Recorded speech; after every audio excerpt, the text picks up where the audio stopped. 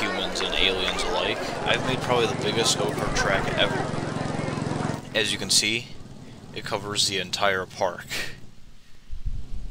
Except for a few tiles over here. Because I had to have some things for the guests to do.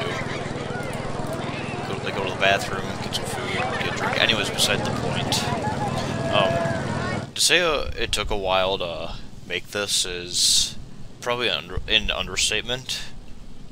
It takes the guests 12 in-game years to complete just one lap. And think about it, every 2 laps a new generation of people go by. And it has some really interesting stats to it as well. Excitement rating of almost 20, intensity rating of 40. That's a lot. The ride time, this is for 1 lap, is almost 400 minutes. So it's a long time if you're waiting for 1 lap on normal speed.